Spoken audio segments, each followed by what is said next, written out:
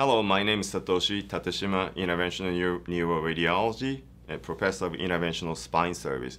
Today, I would like to talk about vertebral compression fracture and the treatment for it.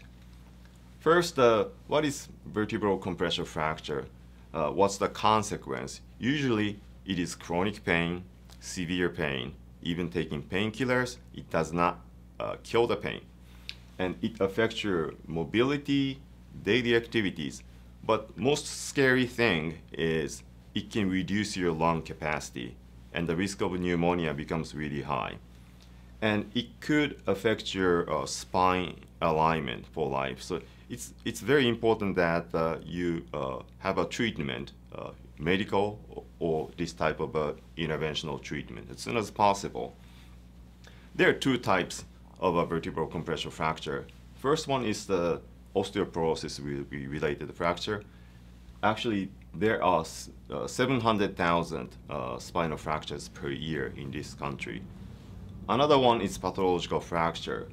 They are common in patients with metastatic cancer or multiple myeloma. So when we see a patient with a compression fracture, we make a diagnosis first.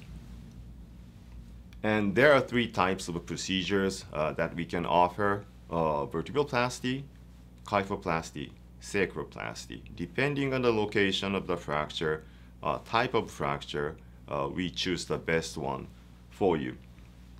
And the way how this procedure works is that the cement is going to be placed into the fractured vertebral body, and it can fix the fractured bone so that the pain goes away. And also the cement generates a lot of heat and it burns the nerve endings that is sending a signal, a pain signal to your brain.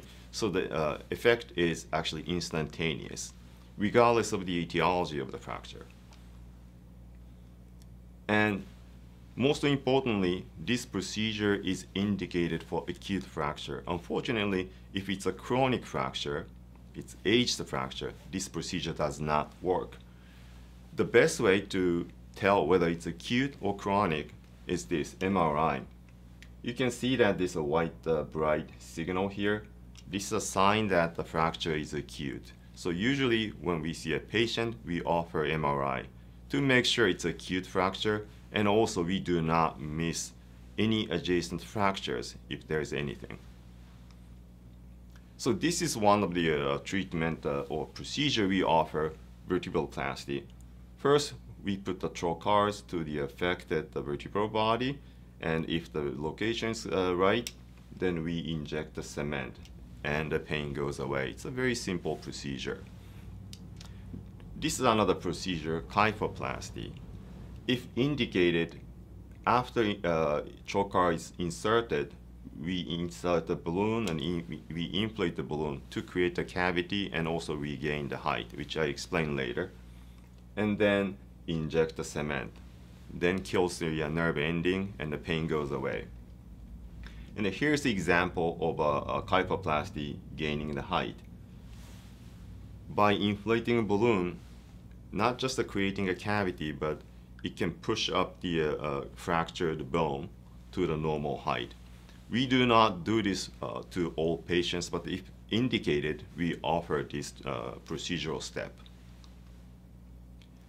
And this is another good indication to inflate the balloon before injecting a cement.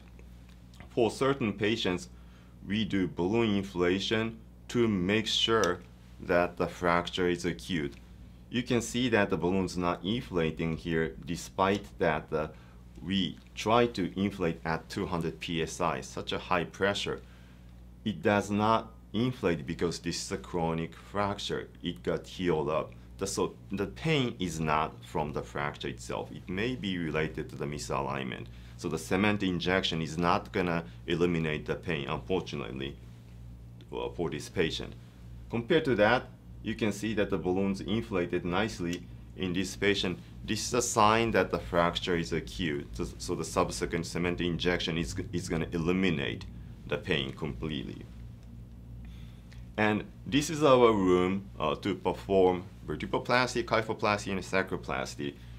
This is state-of-the-art room. This is a multi-million-dollar machine. We use this room primarily to fix the brain aneurysms or brain AVMs, but why not? We use this room for relatively large lesion vertebral compression fracture. It's almost like flying an airliner by yourself with a coach class airfare. And the benefit is not just the beautiful machine itself.